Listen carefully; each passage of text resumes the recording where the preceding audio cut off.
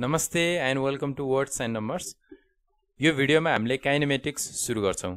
ठीक छ, काइनेमेटिक्स भनेपछि तपाईले प्लस 2 लेभल पढ्दै हुनुहुन्छ भनेपछि फिजिक्समा रहेको एउटा च्याप्टर हो है त। र यो पर्टिकुलर भिडियो चाहिँ प्लस 2 लेभललाई मात्र युजफुल नभएर तपाईले 9 10 क्लासमा पढ्दै हुनुहुन्छ भने पनि युजफुल हुनेछ। सो काइनेमेटिक्स भित्र हामीले तीनवटा कुराहरु हेर्छौं। पहिलो भनेको चाहिँ एक्सेलरेसन भनेको के हो त्यसलाई बुझ्छौं। सेकेन्डमा चाहिँ इक्वेशन्स अफ मोसनको बारेमा कुरा गर्छौं। थर्डमा चाहिँ प्रोजेक्टाइल मोसन्सको कुरा गर्छौं। यो भित्र पनि दुईवटा केसहरु छ। एउटा चाहिँ प्रोजेक्टाइललाई कुनै एंगलमा थ्रो गर्ने ग्राउन्ड लेभलदेखि, र सेकेन्ड केस भनेको चाहिँ कुनै हाइटदेखि होरिजोन्टली थ्रो गर्ने। ठीक छ, सो यो तीनवटा टपिकहरु हामीले काइनेमेटिक्सको अन्डरमा पढ्छौं। यो भिडियोमा चाहिँ एक्सेलरेसन भनेको के हो भन्ने कुरालाई डिटेलमा बुझ्छौं है त। एक्ज्याक्टली एक्सेलरेसन भनेको के हो भन्ने कुरा चाहिँ एकदमै थोरै स्टुडेन्टहरुले बुझेको मैले पाएको छु। सो यो भिडियो चाहिँ आई गेस इम्पोर्टेन्ट हुनेछ है त। सो एक्सेलरेसन भनेको के हो त? The rate of change of velocity is called acceleration भन्ने हामीले पढ्दै आएको। यो कुरालाई चाहिँ हामीले एकदम डेप्थमा बुझ्नुपर्छ है त। मैले कहाँनिरदेखि सुरु गरे भन्दा तपाईले बाइक, स्कुटर अथवा कारमा यस्तो स्पिडोमिटर देख्नुहुन्छ। यसले के देखाउँछ भन्दाखेरि कुनै पनि इन्स्ट्यान्टमा त्यो भेहिकल कुन स्पिडले अगाडि बढ्दैछ भन्ने कुरा चाहिँ यो स्पिडोमिटरले देखाउँछ। फर एक्जाम्पल कुनै पनि कारको भेलोसिटी 5 मिटर पर सेकेन्ड छ भन्नाले के बुझिन्छ भन्दा प्रत्येक सेकेन्डमा त्यो कारले 5 मिटर डिस्टेन्स ट्राभल गर्छ।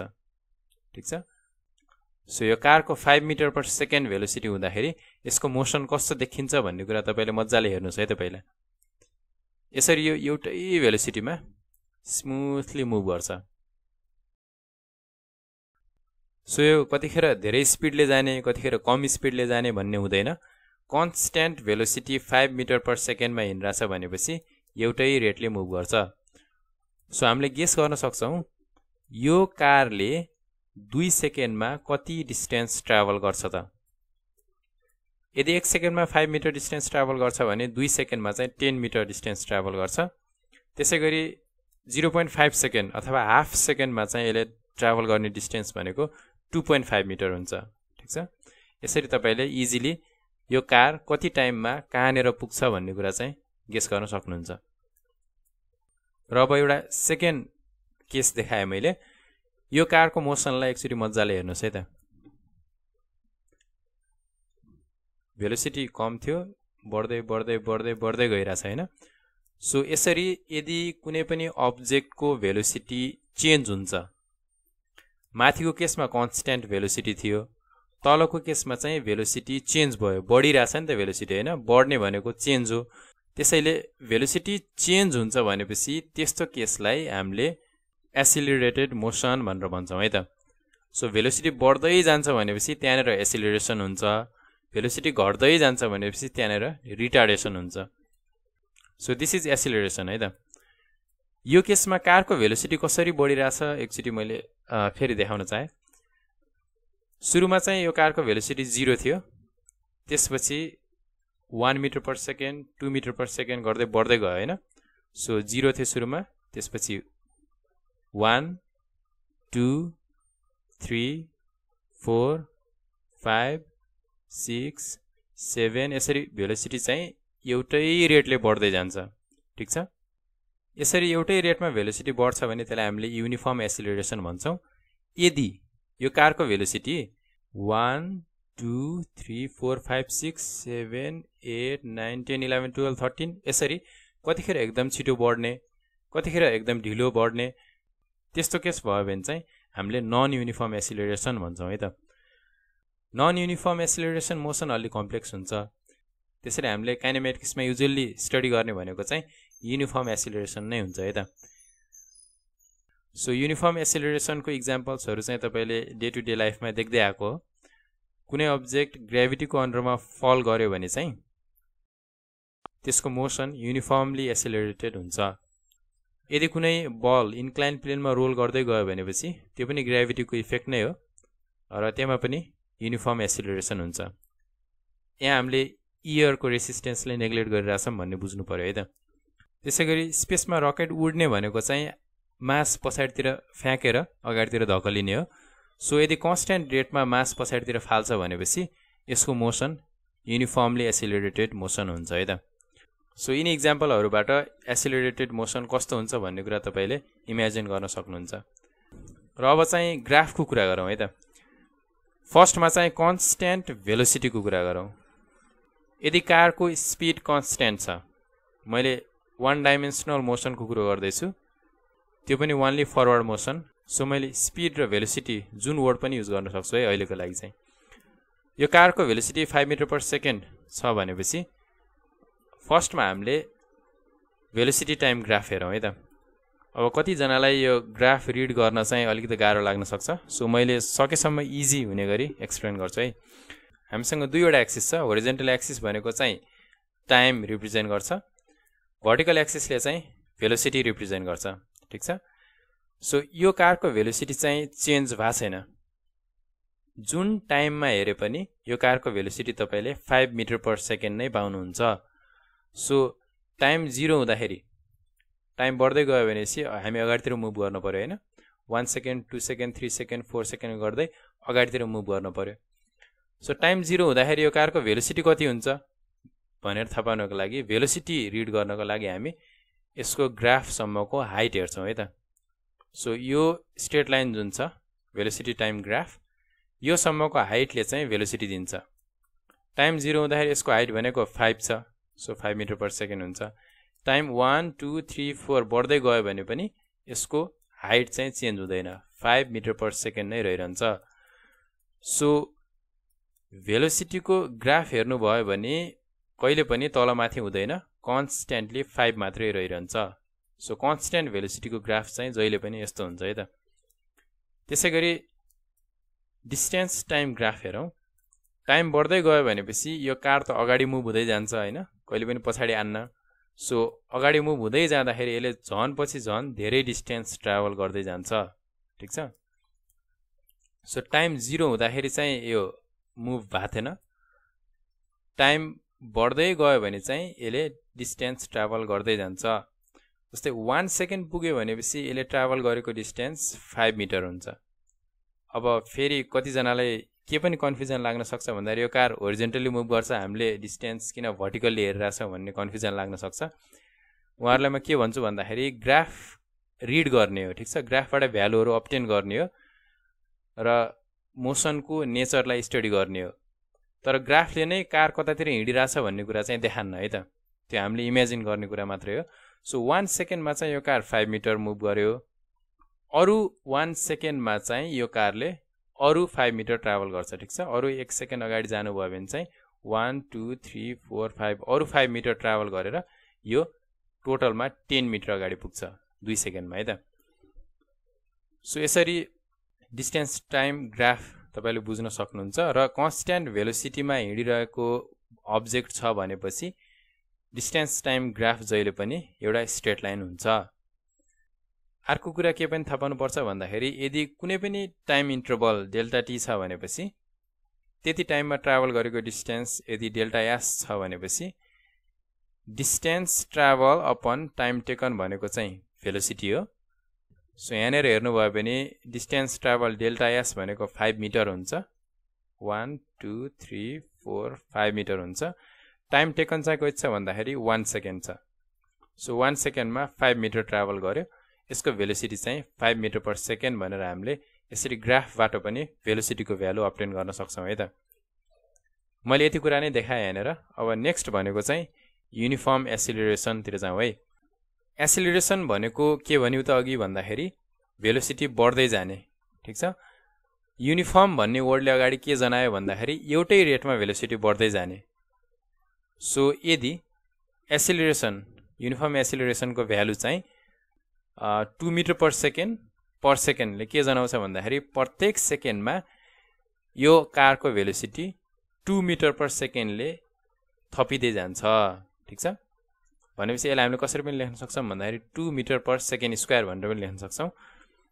यदि यस्तो छ भनेपछि तपाईले एउटा क्वेसनको एन्सर भन्नुहोस्। अब what is the cars velocity after 5 seconds if it starts from rest.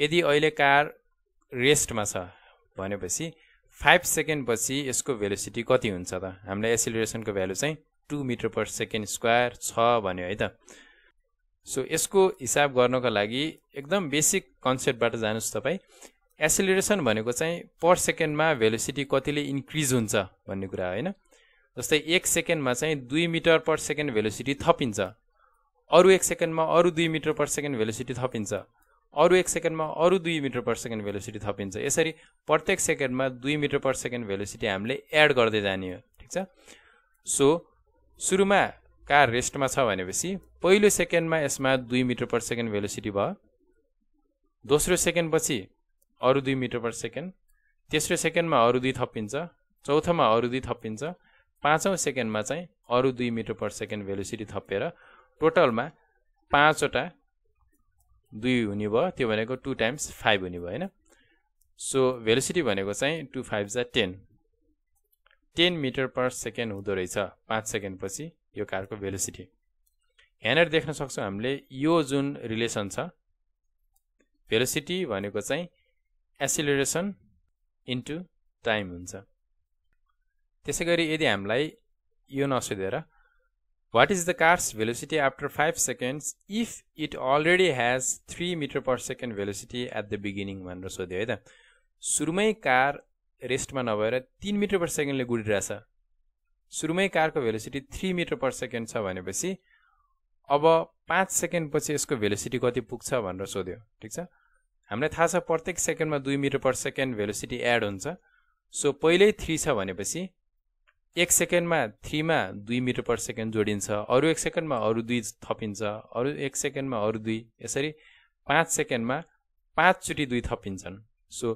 3 + 2 * 5 भनेको चाहिँ भेलोसिटी हुने भयो जो चाहिँ 13 मिटर पर सेकेन्ड हुन्छ है त सो यो रिलेसन जुन छ यसमा हामीले के गर्यौं भन्दाखेरि सुरुको भेलोसिटीमा एक्सिलरेसनको भ्यालु 5 चोटी थप्यौं ठीक छ यसलाई हामीले कसरी लेख्न मिल्यो भन्दाखेरि फाइनल भेलोसिटी भनेको initial velocity plus acceleration times time so initial भेलोसिटीमा हामीले टाइमको भ्यालु जति छ त्यति पटक एक्सिलरेसनको भ्यालु एड गर्छौं है त सो v = u + at चाहिँ हाम्रो युनिफर्म एक्सिलरेसन मोसनको एउटा फर्मुला हुने भयो त यो कुरा यदि तपाईले क्लियरली बुझ्नु भयो भने अगाडि धेरै सजिलो हुन्छ अब हामी चाहिँ ग्राफतिर लागौं है अघि हामीले constant भेलोसिटीको graph हेर्यौं velocity time graph distance time graph हेर्यौं हैन अब एक्सिलरेसनको ग्राफहरु हेरौं है युनिफर्म एक्सिलरेसन छ भनेपछि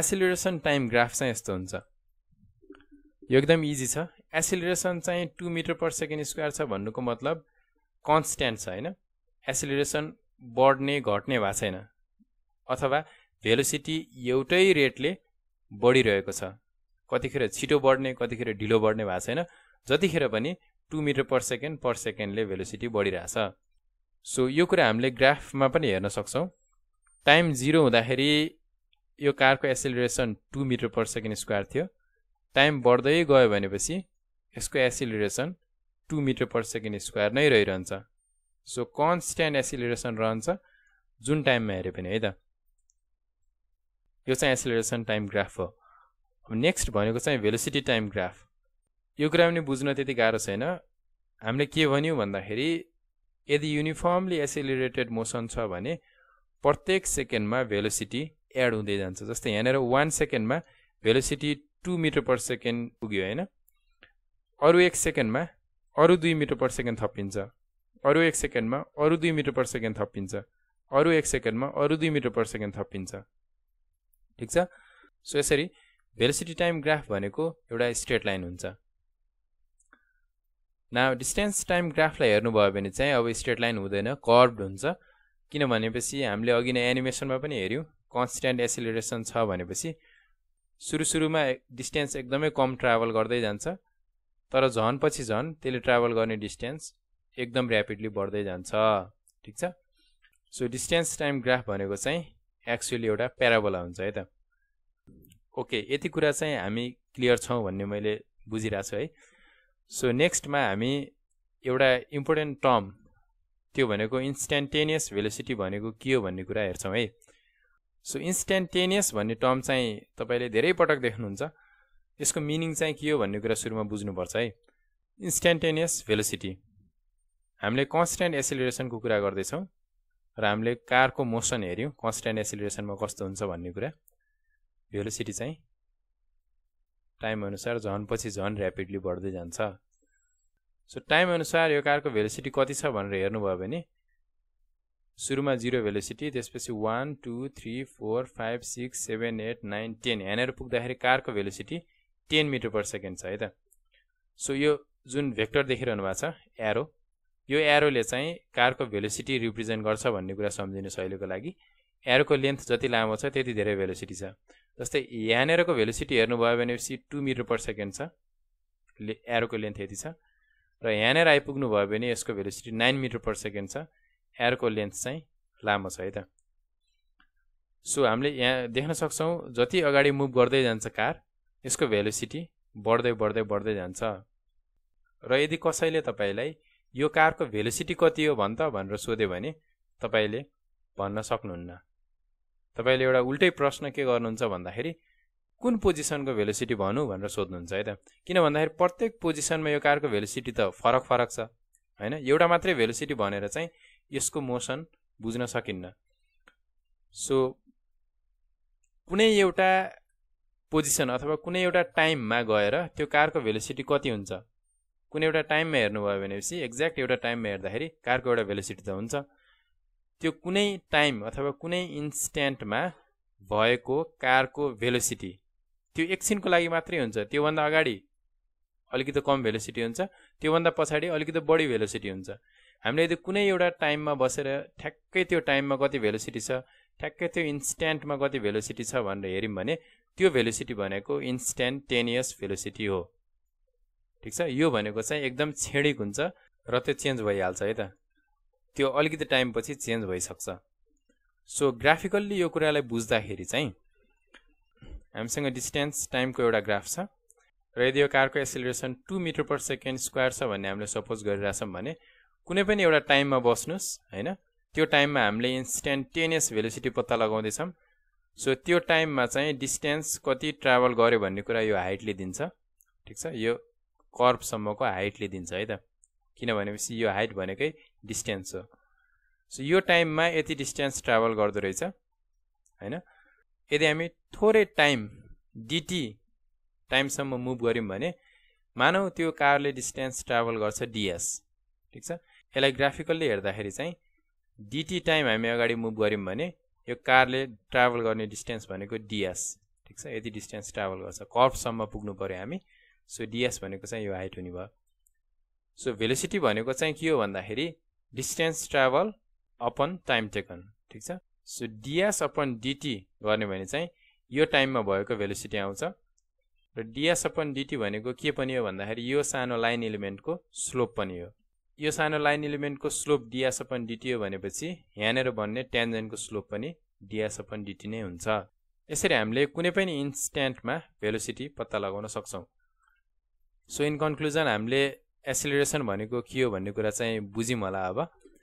र नेक्स्ट भिडियोमा म यही एसिलरेसनसँगै अलिकति रिलेटेड सानो टपिक भन्छु र त्यसपछि हामी इक्वेसन्स अफ मोसनतिर जान्छौँ है त। So I hope you understood. यदि भिडियो राम्रो लाग्यो भनेपछि साथीहरूमा सेयर गर्नुहोला र च्यानललाई सब्सक्राइब पनि गर्नुहोला र म चाहिँ नेक्स्ट भिडियोमा आउँछु। By by.